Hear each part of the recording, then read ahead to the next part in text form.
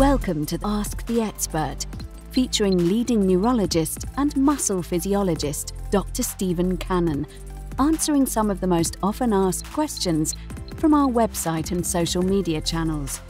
Remember, the content in this video is not intended to be a substitute for professional medical advice, diagnosis, or treatment. Always seek the advice of your physician with any questions regarding a specific medical condition. Our first question today comes from the Ask the Experts portal from our website. Here's Kaylee's question.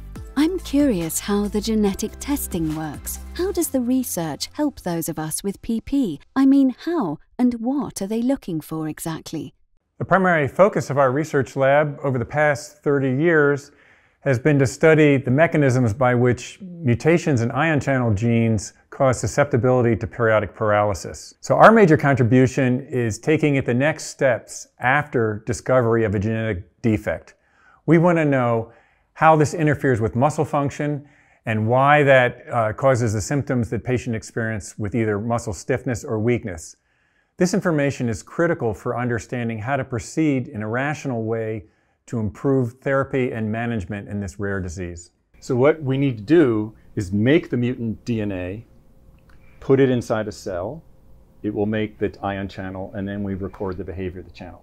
This is Marbella Quinones, who has been working in our lab for many years, and she's at a station where we manipulate DNA. One of the things about working with DNA is a lot of times you need to separate the pieces and then put them together sort of like Tinker Toys. And we separate the pieces on the basis of the size. And the DNA is in that little tiny tube she has between her thumb and index finger, the colored dye. And so what she's going to do is load the DNA into a translucent slab of agarose. It's literally like Jell-O. And once all the DNA is loaded into those little wells, just a little droplet, and all lined up, then we apply a voltage across and the DNA will start to move through the Jell-O.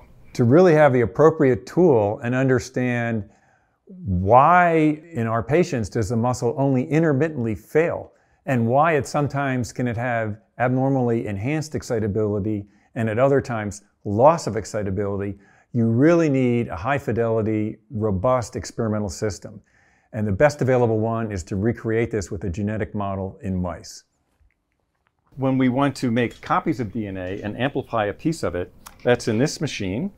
It's a thermal cycler that does the PCR or polymerase chain reaction. And all we're doing is taking our tubes. In the very bottom of this tube would be a little tiny chemical reaction that's making copies of DNA. And then when it's done copying a piece, we heat it up so that everything melts apart, comes apart. And then the pieces can reassemble and make another copy. And it goes over and over, so you get 2 copies, 4 copies, 8 copies, 16 copies, 32 copies. And so you can very quickly, hugely amplify a little segment of DNA. So having created these genetically engineered mice, first of all, we were able to confirm that a single mutation is sufficient to recreate all the features of periodic paralysis. So these animals are normal most of the time, but when challenged with the appropriate stress, the same kind of trigger that causes weakness in patients, the muscle excitability fails in these animals and there's a dramatic loss of force. So that's the ultimate goal and where we're going now. Having confirmed that the mice recapitulate all the features of periodic paralysis, so we can measure muscle contraction, we can show it fails in high potassium, we can then look at interventions, small molecules, screen drugs, things that will stabilize the excitability of muscle and preserve excitability and contraction, even in the setting of these stresses that are just part of everyday life. In manipulating DNA, the steps are to first amplify it, is the PCR machine. Then separate the pieces on the basis of the size. That's called gel electrophoresis in that slab of Jell-O. And the DNA is stained with a dye that shows up under an ultraviolet light. And then we use a camera to take a picture. And so these horizontal lines is the dye that's staining a fragment of DNA. So that's how we use to separate big from small. For example, in our mice, we breed them and we want to know, did they get the mutation? Because sometimes we cross a wild-type mouse with a mutant mouse. And so there's 50-50 odds they could get the copy of the mutant gene. So we amplify the mouse's DNA, cut it with a special enzyme, and then based on how big it is, we know whether we have the mutant or the wild type mouse. So Marbella confirms what type of mouse we have by analyzing the DNA from the mouse.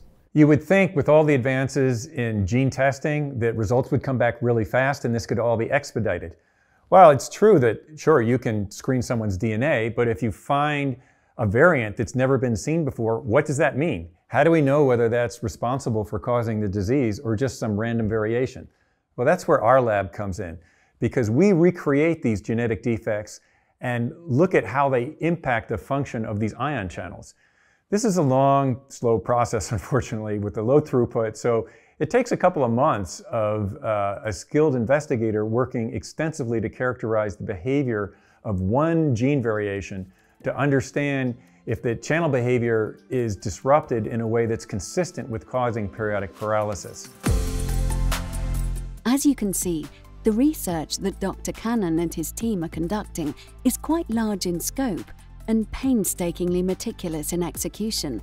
But what you've seen here is only a portion of his research. In part 2 of Dr. Cannon's presentation, he further explains the mutations on genes in ion channels and how that affects how your muscles are behaving.